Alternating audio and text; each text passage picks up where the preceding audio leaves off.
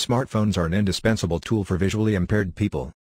Visually impaired users operate smartphones via a screen reader, for example, voice-over or talkback, following a touch-and-listen model.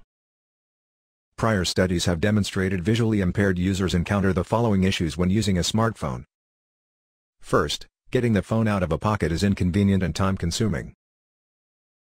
Second, using a smartphone is more difficult when only one hand is available. Third, the risk of unintentionally exposing personal data to bystanders is high. Finally, this posture may draw unwanted attention in public settings. In this paper, we present a ring-based any-surface gesture input system to enhance phone interaction. Our system uses a smart ring with a single inertial measurement unit to sense gesture inputs and delivers feedback to the user via earphones. Wearing the ring on the middle phalanx of the index finger, users can perform 15 gestures on any surface, for example, table, thigh, etc., to operate their phones. We conducted participatory studies to obtain a set of versatile commands and appropriate gestures. We trained an SVM model and achieved an average of 95.5% accuracy on 15 classifications.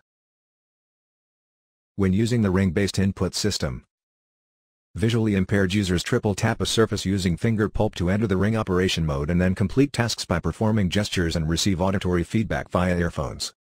Here are example scenarios. Answer a phone call. Send a message to a friend.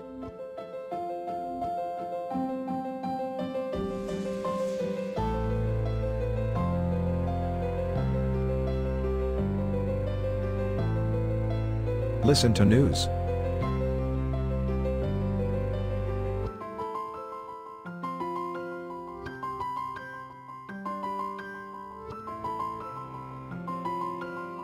We evaluated the usability of this ring-based any-surface gesture input system. Results show that it is easy, efficient, private, and fun to use.